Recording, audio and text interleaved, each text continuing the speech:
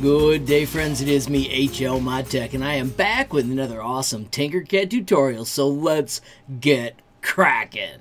Friends, today we're going to modify a design I made the other day. If you have not built this sweet fidget gyro, it is unbelievably cool, spins in every direction, and prints like a dream. Now the full tutorial shows you how all of this is built, and then when you're done, I'm going to speed this up. You can hit play, and bingo, you get a sweet little gyro fidget that is perfect to print in a classroom. Now this one right here on my Solval SV06 took less than 20 minutes to print. Friends, if you have a classroom and you want to customize these for each kid, let me show you how you could do it. At the end of the project, simply bring out a cylinder. When you drop the cylinder in, of course, expand its properties, and we can put in our radius using a sweet math formula. Of course, it is the inner radius that we made earlier, and we need to change a subtraction, and we're going to subtract that gap. Lift that up, drop it inside there. Of course, we need to drop in our height. I'm going to use the sides variable again to make it smooth. I'm also going to make it the color yellow. I think that's going to match what it was if I can remember right. And if we hit play, bingo, it is filled in. Notice it is lower than the actual project though. Of course, we can fix that by making another one of these moves. Let's duplicate it, throw out the extra cylinder, drop that in place, and hit play. And all of a sudden, you will have the middle filled in. Well, we did that so we can add some text. We are going to do that in the shapes area. Bring out your text. You probably only have room for initials. I'm going to tell you to make it a whole. And then type in your initials. I'm going to put HLM for HLModTech. You can pick from any of the 4 fonts. I'm going to tell you to set the height at 2. Leave all the other ones alone. When you hit play, it's going to show up underneath and quite large. We're going to fix that with a move. So once again, duplicate, throw out the extra part. If we just hit play, you'll see that it raises up, but it's not quite sticking all the way out. Now it's just even. If we swap this out to just the height,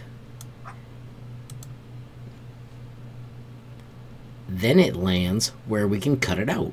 So all we need to do now is scale it. Once again, that is in Modify. Bring out your scale. I'm going to tell you to try 0.25 and hit play. Bingo! That is sitting right where we want. And now we can group it to cut it in.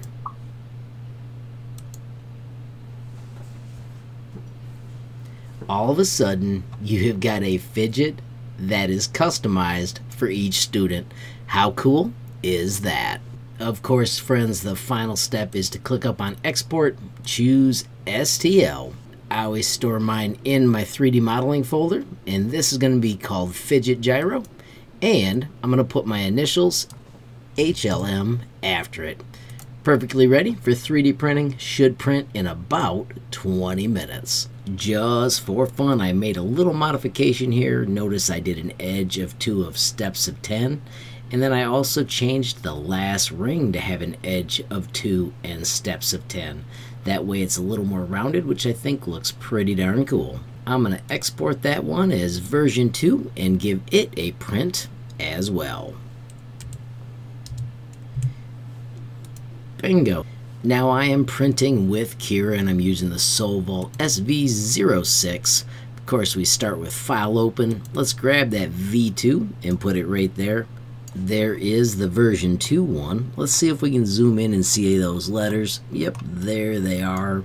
I'll quickly plug in my SD card. For my settings, I'm doing low quality, 0.8 on the walls, 1.12 for the top-bottom thickness, 15% for the infill using lines. Printing this filament is PLA 200 with a build plate of 60 and a print speed of 60.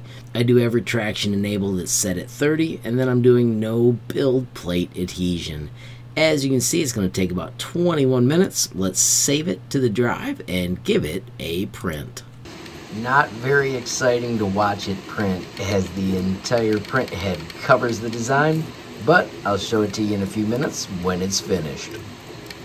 And there it is, just finished. As you can see, pops off extremely easily, spins easily in that direction, and spins easily in that direction. Friends, after just a minute, friends, after just a moment, they spin so darn well. Friends, as you can see, they spin really, really well. After just a moment, you can get them really zipping. Right now, I'm having trouble looking through the camera lens and getting my fat fingers to hit it like it's supposed to. But oh my gosh, friends, having a blast, and these are turning out so darn cool. Friends, I do want to quickly remind you about my website, HLModTech.com. I've got the page dedicated to Tinkercad, tons of amazing categories, and then also day one lessons, useful starters, and Tinkercad essentials. Friends, there is also the sweet built-in messaging tool. You can click that button, add your question, comment, or suggestion, and reach me almost instantly. I do also want to highlight the link to the Tinkercad community Discord. As you can see, we've got more than 700 members, and it is a fantastic place to talk everything Tinkercad. Finally, friends, if you enjoyed the video, please give it a like. Please also hit that share button so more people can learn about HLModTech. Of course, friends, you absolutely make my day if you take time to leave a comment down below. And if you haven't subscribed yet, what are you waiting for? Smash that subscribe button. And last but not least, hit that notification bell if you want to be the first to know when there's a brand new video from me, HLModTech. Thanks for watching. Have a great day.